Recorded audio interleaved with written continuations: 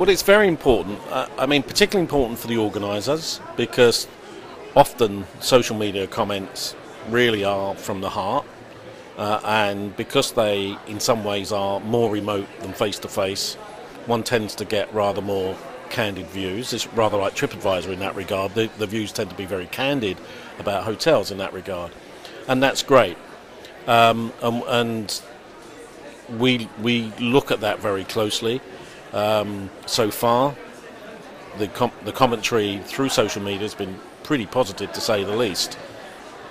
But what's very important is that alongside the new media, we ensure that the face-to-face contact with our clients and with our end users is going on alongside that, so that actually we have this whole gamut of coverage. And bearing in mind the colour of my personal hair, some people might just guess I might not spend a lot of personal time on social media. But it's another example of the meeting show surrounding itself and including a whole raft of young professionals who use these mediums as a principal communications tool, where I still use a quill pen, for example. And I think our commitment to using social media, to getting the message out there, but also to receiving the feedback and the messages back to us, is being appreciated.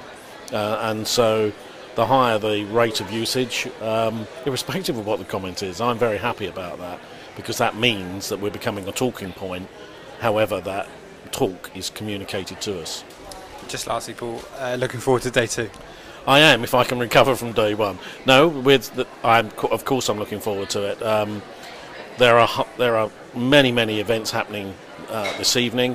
I'm personally hosting a dinner for our International Advisory Board, who give up their time freely to give us direct feedback at a very senior level about what they believe the industry wants from a show like ours.